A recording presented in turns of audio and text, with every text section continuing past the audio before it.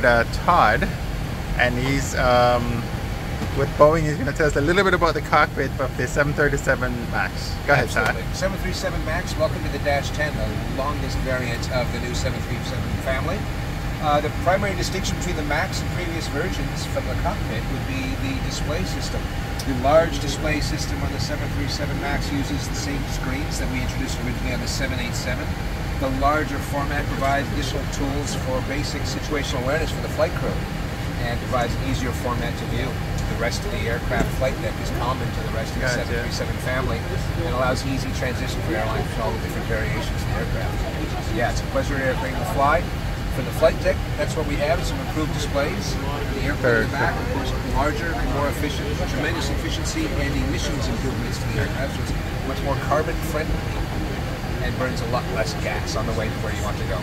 Very cool. So I noticed you only have one heads-up display, or is that just one heads-up display is an option of the 737. Yes. Okay. All right, very cool. And that's the same as the previous versions also. So gotcha. So no change there. Same HUD as the other aircraft. It's exciting. Yeah, the displays really are huge. They do fill the cockpit up. Yeah, absolutely. And they allow this wide format navigation display where we can have a lot more cross-path awareness of what's going on.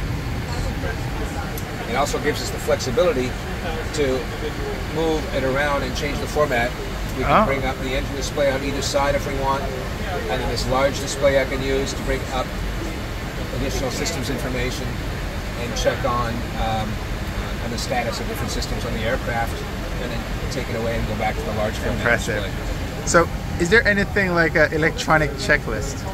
No, there's no electronic checklist on the 737. That's unique to the 787, 777, and 747-8 models.